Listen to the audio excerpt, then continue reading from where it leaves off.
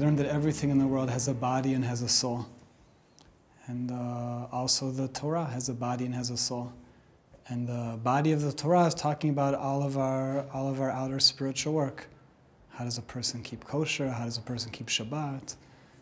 How do you put a mezuzah on your door? How do you make a blessing? All the details of the halachot of the Jewish law. This is the body of the Torah.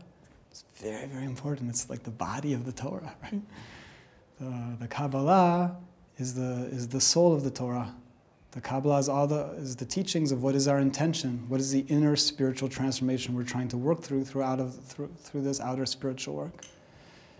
Both of them are important. The body's important, the soul's important. They're both very, very important. You can't have one without the other. But the soul is more important.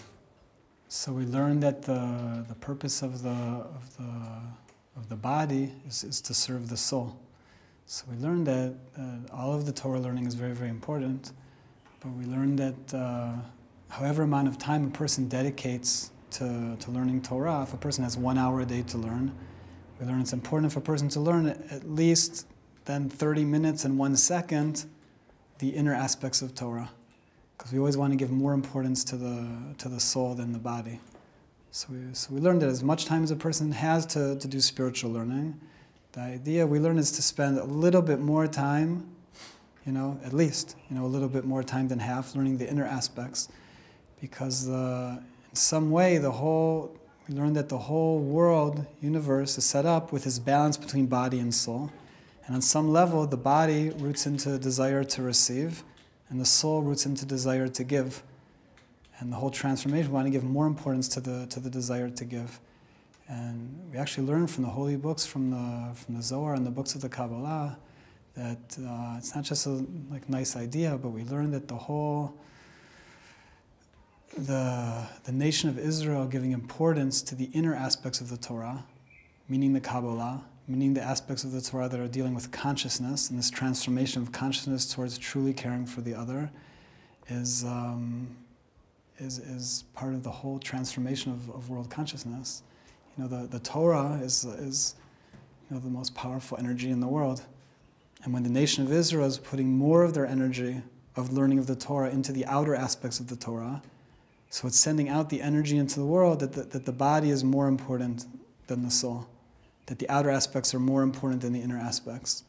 And when the nation of Israel is giving more energy to the inner aspects of the Torah, the aspects of the Torah that are talking about consciousness, so then the energy that's being given out to the world from the nation of Israel is the energy that our inner transformation is so important.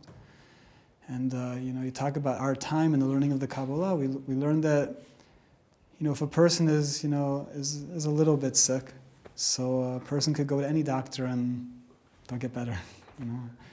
If chas v'shalom, a person is very, very sick, so a person needs to go to a very, very good doctor with very strong medicine. And we learn that in order to get to the next stage of what we're going through in the world, we have to reach the place where everybody in this entire world is like one family, truly caring for others as they care for themselves, and then we get to the next levels and the next levels. So if that's where we need to get to in this world, so the world right now isn't just a little bit sick, we're in the intensive care unit, right?